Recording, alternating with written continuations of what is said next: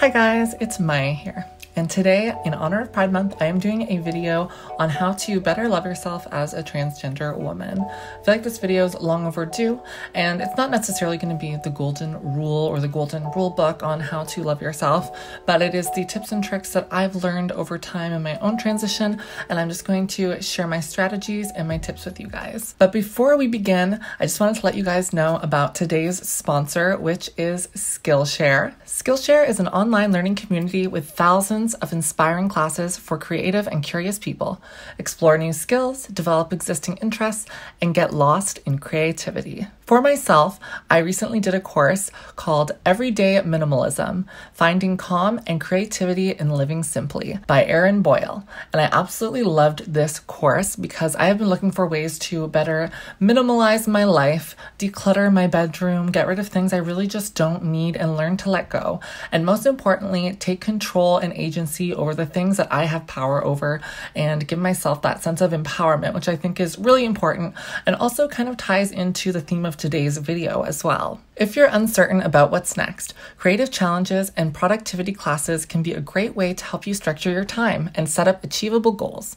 Drawing, writing, and journaling classes can be a great way to help manage stress, practice mindfulness, and feel connected to one another. Skillshare offers membership with meaning. Connect with the support of fellow creatives and enter a community of encouragement, communication, and inspiration. So whether you're looking to fend off boredom, focus on self-care through creativity, or join a similarly creative community, Skillshare is the place to keep you learning. And this just in, Skillshare is giving away 2 months of premium membership to the first 1,000 people who click the link in the description box to help you explore your creativity. And after that, it's only around $10 a month. So if you're interested, get started. So in today's video on how to love yourself as a transgender woman, I divided it into 6 main chapters. They're short but sweet, and I wanted to keep things organized. So I'm going to start chapter 1 with you guys right now, which is nurturing your inner transition. So what I mean by this is maintaining your sense of self. Stay busy, keep your hobbies and interests, but allow them to transform with you as you go with the flow through your transition. Remember, you were still a person before you transitioned. That was still a part of who you are, and the things that you did that brought you enjoyment will continue to bring you enjoyment. For me, that was filmmaking, it was writing, it was making visual art, and in a lot of ways, I've brought that with me through my transition. I create YouTube videos for you guys.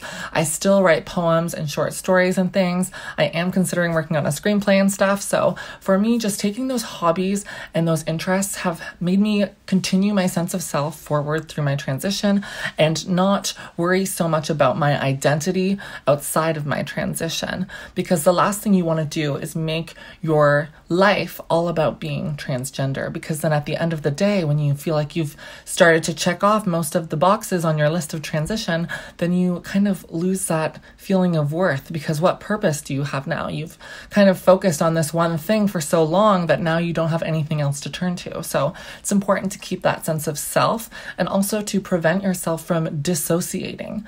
I found during points in my transition when I was too focused on how I looked and how I appeared on the outside, I found myself lacking the inner nurture and kind of dissociating and asking myself, who am I?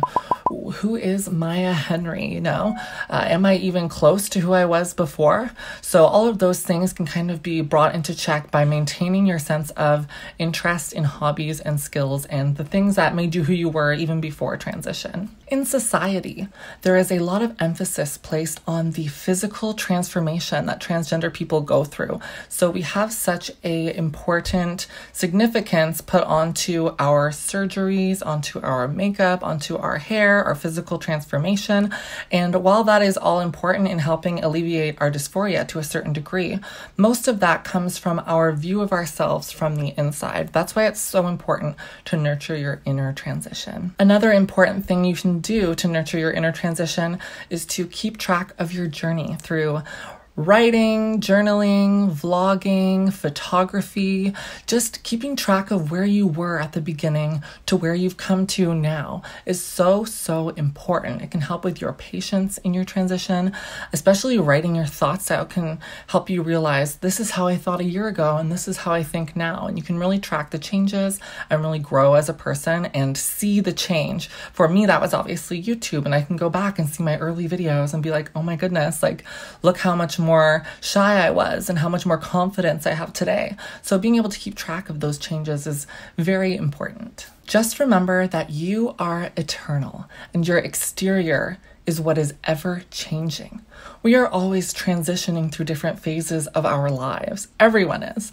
From childhood to teenage years to young adulthood to being middle-aged to being an elder. Your appearance is always going to change. So focusing on nurturing your inside and the person that you are who is eternal is so much more valuable at the end of the day. So just make sure that you are always keeping in tune with yourself and the things that make you happy. That could be going for bike rides. It could be having friends and making sure that you have that social interaction in life. It could be anything that helps you feel like you are growing on the inside. It could be traveling. It could be seeing different cultures and experiencing different ways of life. Always stay present and always believe in yourself. Now let's move on to the second chapter. Accept the things you cannot change. So what I mean by this chapter is to be aware of the differences between you and cisgender people, but don't allow them to control your life. So for me, that was kind of accepting the idea that my chromosomes will never be XX, I will be infertile, and I also went through the wrong puberty the first time around. So acknowledging all of these things helps me to better stay in tune with myself and my transition and my journey and not always compare myself to cisgender people. So for instance, I'll be on Instagram and I'll be scrolling through and I'll see someone who's really slender and thin and has big, beautiful hips. And I'm kind of like, damn, like I'm nothing compared to her femininity. But then I have to stop and check myself and say, wait a minute, I need to accept the journey that I've been through. I'm a warrior. I'm a survivor, so are you. And I went through around 7 years of male puberty. This person on Instagram, this cisgender woman, had to go through 7 years of male puberty and then reclaim her femininity.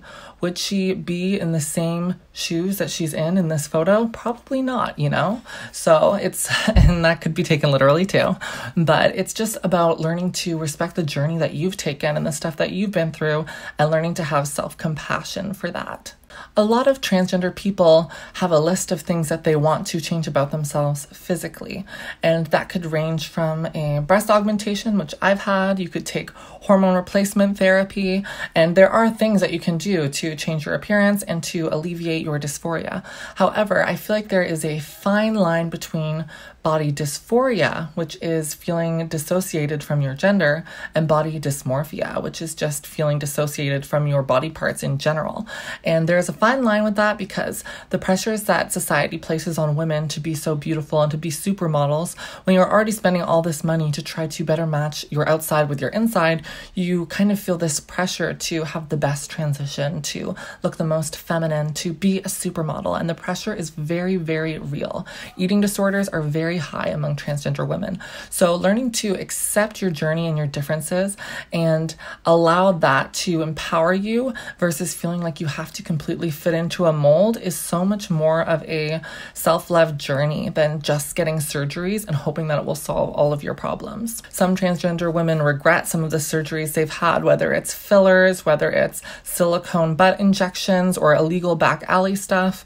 A lot of the things that go maybe even more overboard than what would be considered natural. And so just keeping in tune with what makes you happy, and ultimately if that does make you happy, then go for it, do what you want, as long as it's safe and not like back alley surgery. At the end of the day, I feel like your contentment is not going to come from changing your physical appearance to a certain degree, but more so changing the way you view yourself on the inside. Surgery can help alleviate dysphoria, but it does not cure it. The next chapter on learning to love yourself as a trans woman is surrounding yourself with positive and affirming people. At a certain point in your transition, you want to reduce contact with people who invalidate your identity, who see you for the person that you were before more so than the person you are in the present.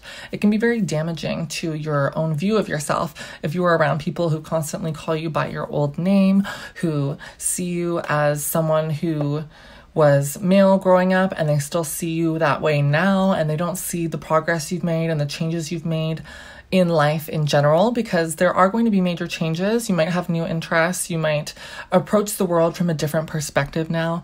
And if you are continuing to surround yourself with people who aren't willing to grow with you as a person, then it often will set you back. And I know we don't always have the opportunity if it's our family, but just having patience with them and learning to grow with them and teach them in a way that isn't confrontational, because for a lot of people, this is something that's very new as well. But at the end of the day, if someone is invalidating who you are as a person, then you should reduce contact with them. Another great group of people to surround yourself with through transition that will help you better understand and love yourself is LGBT people who are specifically trans positive or have trans experience. And the reason for that is because they can help you, they can relate to you. I personally went to gender support groups, and I have a lot of trans connections online, and it's a great community for that. So you can find those resources online as well, which is super awesome. But being able to have people around you or who you can talk to that are going through the same situation can really help you from feeling alone. At the end of the day, the ultimate goal, not just for trans people, but for everyone, is to surround yourself with people who will love you unconditionally, be there for you, listen, be a shoulder to cry on when you are going through things, and ultimately just understand you. My closest friends are not transgender, but they are so open-minded, they are so caring and empathetic that talking to them gave me as much satisfaction as talking to a trans person would be. And they were so accepting and understanding and helping me find my womanhood. So without them, I don't think I would be where I am today. Sometimes you really need that positive affirmation from the people around you. You need to have your group mirror back the beauty of you, if that makes sense. The next chapter is called Don't Other Yourself. So what I mean by don't other yourself is that everyone has obstacles and struggles to overcome, and we are way more similar to other people, to cisgender people, then we are different. Just know that you are not alone. The world is currently going through a societal shift in perception of gender, of trans people. Heck, even like 10 years ago, the term was just so unknown. I was barely just discovering it myself. And look at where we are now. There is actually rules and regulations in place to protect trans people in lots of parts of the world, and we are striving for more change and more equality every single day. Just know that the things that make you different are greatly outnumbered by the things that make you alike with cisgender people. Not only can cisgender people be infertile, but cisgender people also go through a lot of the same struggles financially, with family, with a lot of common goals and career. So all of these things, all of these challenges are all similar.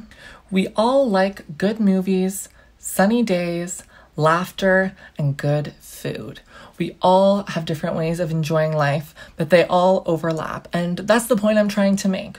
If we other ourselves in society and we just solely focus on the differences and we obsess over that, then obviously we're not going to feel happy and we're not going to feel like we fit in. Sometimes I would be watching a TV show or a film in my transition, and I would just completely zone out because I couldn't relate to the cisgender characters who just so easily fall in love. No one has to tell anyone that they're trans and face rejection because of that. They're meeting each other at face value, and that was just such a struggle for me. But learning to kind of let go of that and accept that this is my life and this is what I have to do, I was able to kind of remove myself from those negative thoughts and just accept the fact that people's relationships don't work out anyways sometimes, and most of the time it has nothing to do with them being transgender. So being able to separate the trans experience from negativity is so important. Chapter number 5 is don't seek validation from a partner. Now, this one is just important for anyone in general, but especially for transgender women. And the reason for that is because Oftentimes, when we are doubting ourselves, when we are doubting our femininity, when society questions our identity as women, we turn to partners to validate that. And I am totally guilty of doing that. I feel like there is nothing in the world like having a partner who loves you back and sees you for the beautiful woman that you are. And honestly, it's great. And we should be finding partners that validate us in that way, that make us feel like better versions of ourselves. However, we shouldn't place our entire validation on a partner. We should already love ourselves and feel a sense of contentment before getting into a relationship. Otherwise, I find that your life can kind of surround that relationship. And when it's gone, you are left picking up the pieces of a life that relied on that person's boost of confidence. You need to have a life, hobbies, and friends outside of your relationship. It's so important to have that sense of self and to have that independence so that you are not in a relationship for the wrong reasons, so that you are not staying in an abusive relationship, so that you have the power to move freely through relationships when they are no longer meeting your needs. So having that independence is so important. I've always admired people, and obviously it's a journey, and breakups are going to be hard no matter what. But as long as you are not putting all your eggs in one basket and allowing one person to build you up and then break you down, you are going to be a much happier person at the end of the day and much more well-rounded. And you cannot allow them to be the reason that you feel like a woman. You need to find that in yourself. I know that before I transitioned, I always knew on the inside I was a girl, but as I transitioned and I encountered speed bumps, I began to question that unwavering certainty. I began to say, oh, well, I look so bad today. Like, I don't look feminine at all. I look very masculine. It's dysphoria talking, right? And so you have these negative thoughts in your head. And sometimes it can be hard to see yourself as a woman. That's dysphoria talking to you. And you might look great that day, but in your head, that little voice is nagging at you. But you have to work towards being kinder to yourself and just ignoring it, like it's not true. Lots of cisgender women are masculine presenting as well. There is honestly very little difference in the grand scheme of life between you and them. And so learning to be comfortable in your womanhood and to own it is so important to do on your own, so that if your relationship doesn't work out, you are still standing on 2 feet, proud, tall, and strong. My last and final chapter in today's video is be kind to yourself. You are a fighter, a warrior, a survivor. Your resilience is your beauty. You have gone through something that most people in the world will never understand or never know, and you are all the more powerful and all the more knowledgeable for it. It is an experience that teaches you empathy, patience, and kindness. And ultimately, the person that you need to be kind to is yourself. Because if you can't love yourself, then how in the hell are you going to love somebody else? To quote RuPaul. So sometimes when I'm not being kind to myself, I think these dark thoughts. As I said before, dysphoria is talking. I think, oh, like you'll never have a fulfilling life because you can't bear a child, or, oh, your Adam's apple looks so prominent today, or your hips are so narrow. I'll have all these negative things that I'm thinking about myself. And then I have to stop myself and say, hey, would I project this onto a friend? Would I say this to a friend or someone I love? And the answer is always no. Why would you say that to someone you love? So it's very clear that you are not loving yourself in that moment, and you need to give yourself the same love that you would give someone else. So learning to catch yourself when you're going through those moments is so important, and having that awareness. And sometimes what I'll do is I'll leave like sticky notes with affirming words like you're beautiful, like own today, gorgeous, like you can do cheesy little stuff like that, which is always a help. You can watch content that is going to inspire you and make you feel better.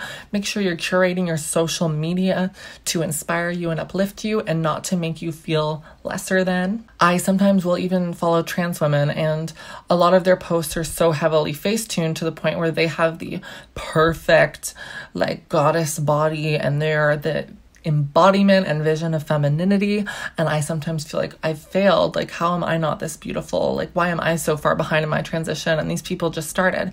And then you have to remember and say to yourself, hey, this is filters, this is Facetune. These people could be going through the same stuff that I'm going through. They're just doing a better job at hiding it sometimes. So just know that what you see online isn't always real, and most of the time it's not, and it's just hiding a bigger insecurity and a bigger issue in our society. A very important thing that us transgender women have to do in order to get over the hump and love ourselves is to acknowledge our internalized transphobia.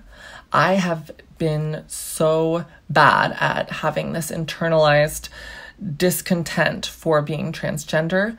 A lot of the times you'll see videos online saying, I hate being transgender and this is just the worst. And, you know, like people hating on themselves and being so unhappy. And the reason why we have this internalized transphobia, and we have to explore this, is because this is what society made us feel as we were growing up. So I was taught that being feminine was horrible because I was a boy. I was made fun of for it. And it was honestly a struggle. And it honestly drilled into my mind that this is a bad thing. And when you transition and you reach that point, unless you feel like a cisgender woman, then you can sometimes have those negative thoughts towards yourself. And it comes from a place of internalized transphobia. You are judging yourself based off of the way that everyone else judged you when you were growing up. And that's kind of the mind that's been molded. And we have to learn to break that and to deconstruct it and to really question why we feel that way and move forward in order to love ourselves. Some short-term fixes for being kind to yourself could be ordering your favorite meal, watching your favorite show, buying that outfit you've always been eyeing, or that wig if you can't grow your hair long, just doing the things that can give you that short-term contentment, because sometimes you just need that to get through the week. And that's no shame. And I feel like that's part of the joy of transitioning. You can finally express yourself and be yourself. It's not about being a supermodel. It's not about being gorgeous.